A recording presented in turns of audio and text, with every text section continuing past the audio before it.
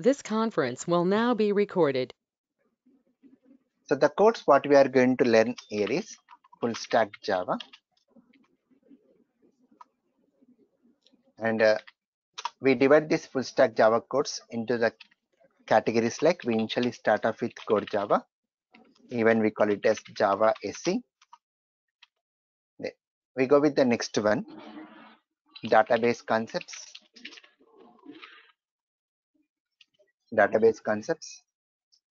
Then we go with the next one, web technologies, advanced Java, even we call Java EE. Then the next one, frameworks, and we are going to see about real-time tools. So initially we start with core Java from the next class, and this core Java even we call it as Java SE. Java SE stands for Java Standard Edition. Java SE stands for what? Java Standard Edition. And the use of Java SE is used to develop standalone or desktop applications. Standalone or desktop applications. So can anyone take the examples of standalone applications? What you have used it?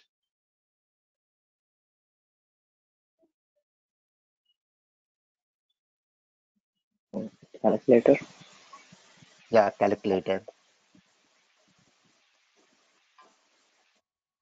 Notepad, Paint, MS Office like Word, Excel. Okay, all this comes under standalone applications. Once we install on our operating system, you need not connect to other system in order to run our application. They are independent. And the contents what we discuss in this core Java is like we initially start with the Java introduction, which I'm going to do in the next class. Then we go with the Java features. Then we'll see download and install Java. And what is the latest version of Java?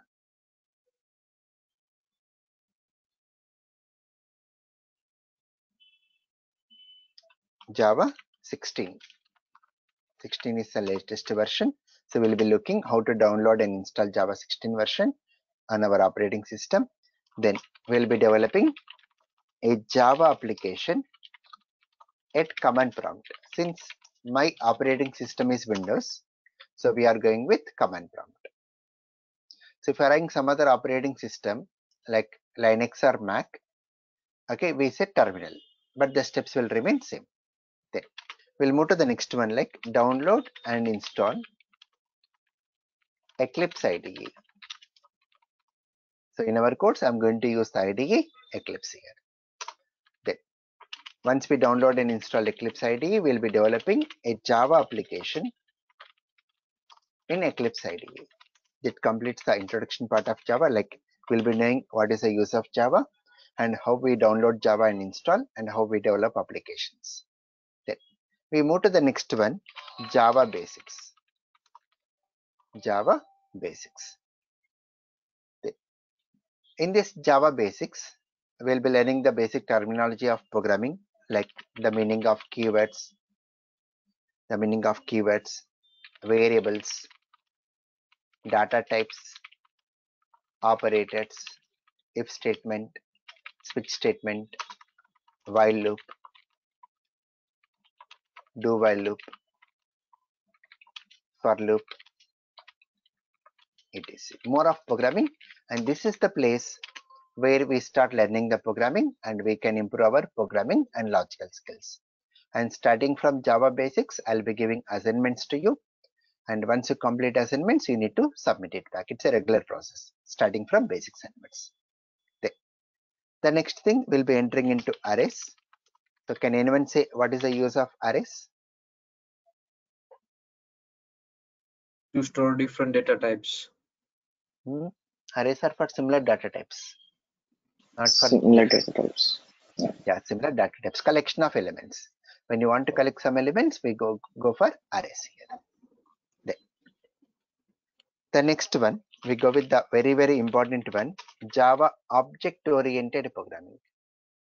Java object-oriented programming, and in this we'll be learning about the meaning of classes, objects, constructors. Then we discuss on static keyword, packages,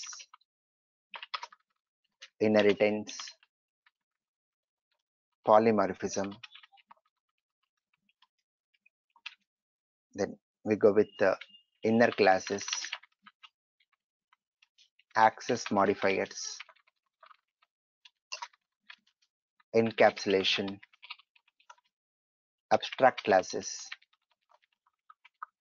interfaces, etc. This is very important, and this will take totally 5 days for us to complete. So in order to understand the remaining topics of Java, object-oriented programming is the base for us. Then we move to the next one, LAN package, java.lan package. And here we discuss some of the predefined classes like object class, string class, string buffer class, string builder class, math class, wrapper classes. A very simple topic. The next and one more very important topic, exception handling. The meaning of exception is like a runtime error. When you type your source code, when you run your program, during runtime due to some abnormal situations we get some errors. That errors only we call runtime errors or exceptions. And once we get exception, the remaining part of code will not get executed. So it's going to terminate the application. To avoid that abnormal termination only, we go for exception handling. Then one more important topic, exception handling. Then the next one, multi-threading. So what is this multi-threading is like? What is multitasking? Anyone? Can you go with examples? A different processes at the same time. Yeah, examples. Like we are using Chrome and this application at the same time. Right. So in my case, I've opened browser, then Notepad, go to meeting, like that, multiple applications, listening to the songs and doing some other programming work like that. That is multitasking. Then what is a thread? Have you seen threads anytime? No. It's a process. Yeah, I want examples. Go with examples. Because I don't remember, because I learned in like embedded system about threading. Right. Yeah. So threads are very simple to remember. So if you take Gmail, Gmail is a task. In that Gmail, how many compose windows we can open? One or multiple? One. Only one? If I open one compose window, cannot open one more? Is it not possible in Gmail?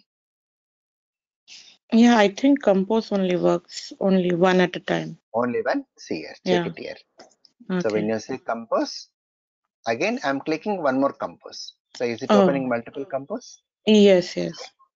So that means your Gmail, every compose, every new message what you open, the new window, it's all part of Gmail only, one task. One So task. these only are threads here. These are only what here threads. Every new compose message is a thread. Since I'm able to open multiple, that means your Gmail supports multi-threaded. Got it? Yes. Right. And one more good example is our GoToMeeting only. If you take GoToMeeting only, in this GoToMeeting, it's a task. In that, I can show my screen. It's a thread. I can speak with you. It's a thread. I can record the class. It's a thread. Okay, the activities what you perform under one task, and I should be able to do multiple things simultaneously. That means the application supports multi-threading. Threads are part of one process. Clear everyone? The examples of threads? Yes. Right? So I'll be elaborating more when we come to the topic multi-threading. The next and important one, collections. Arrays are also used to collect the data. Collections are also used to collect the data. But the difference is, when we go for arrays, we need to mention how many elements you want to collect. Like example, if you say 50, that means we can collect maximum 50 elements only. We cannot decrease the size or increase the size. That means arrays are fixed size. So, but in reality, we cannot go for fixed sizes. That is a place where we go for collections. So collections are used to collect elements of variable size, not fixed. One more very, very important topic. Without collections, no Java projects. That much important it is. Then we'll be moving to the next one called as functional interfaces, lambda expressions, and stream API. Very, very important one. These three topics are added in Java 8 version. So these features are very, very important. I want to take separate day on these features. So if you complete collections only, we can understand this stream API. That's the reason we'll be doing this part after collections.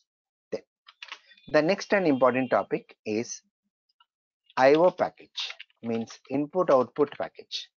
Input output. Whatever the programs we write and the data what we use during runtime, is the data temporary or permanent?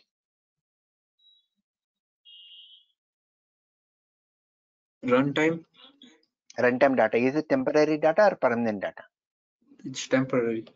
Temporary, because it is stored in RAM and RAM is temporary. Where we can store data permanently? Physical drive, hard disk. Like hard disk, either in the form of data files or database tables. So IO package is mainly to create data files on your hard disk. It's mainly to manage the data files. Okay. Once we complete IO package, we move to the next one, database concepts, or you can even call it as SQL concepts, where we are going to learn SQL concepts using MySQL database. We'll be going with MySQL database. Then once we complete this MySQL, then we'll go back to core Java and we complete one more topic, JDBC, that is Java database connectivity. From our Java program, we can connect to the databases. Then, so with this, we complete our core Java. Then the next one, we go with the next part, web technologies. Even we call it as UI design, user interface design. And the contents what we'll be learning is like HTML, CSS, JavaScript, jQuery, XML, JSON, and Angular. So these are the contents what we'll be learning under web technologies. Because before we enter into this Java EE, the prerequisite is web technologies, and minimum you should have an idea on HTML compulsory. Then only we can enter into advanced part. Then, once we complete this web technologies, we'll move to the next one, Java EE.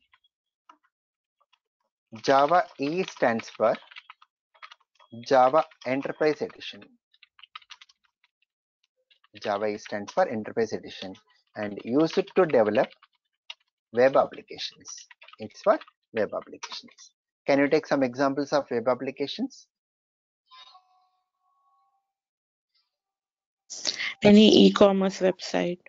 Right, Amazon, Flipkart, the Gmail, Google, okay, Book My Show, all these are what? Web applications, where we deploy onto a server, we copy the application onto the server, and from other systems we can able to access it through network. Such type of things only we call web applications. Then, under this Java EE, we'll be learning the topics like servlets and JSP. JSP stands for Java Server Pages. Then, the next category and one more very, very important one, frameworks. Then, in this frameworks, we'll be learning two important frameworks like Hibernate and Spring. We'll be going with the two important frameworks, Hibernate and Spring. Then under Spring, we'll be learning some of the modules like Spring Core or Bean module, then Spring DAO module, where we go with the three submodules under this, like Spring JDBC module, Spring ORM module, and one more very important one, Spring Data module. Then we'll be moving to the next one, Spring MVC module. This is mainly used to develop web applications. It's for web applications. Then Spring Boot module. We go for Spring Boot module. Then once we complete these frameworks, then we'll be even discussing two more important topics like web services, where we go with the SOAP and REST. These two web services we'll be learning. Then the next one will be even going with microservices using Spring Boot. We'll be going with what? Microservices using Spring Boot. Then finally, in between only, we'll be learning some of the real-time tools like JUnit, Maven, GitHub, Lombok, like this. Okay. So these are the contents what we'll be discussing in our course. Then the duration of the course goes with something around 45 days. Okay. And the time will be Monday to Friday. Our class timing will be Monday to Friday at 7 p.m. IST, and the class will go for 1 hour. And the class is getting recorded. That recording part will be shared to you every day. It's a regular process. Okay. And even the document whatever I'm preparing, the diagrams whatever I'm going to draw, the programs whatever I'm going to show, everything will be shared to you. Nothing like hidden. Everything will be shared to you after the class. It's a regular process, right?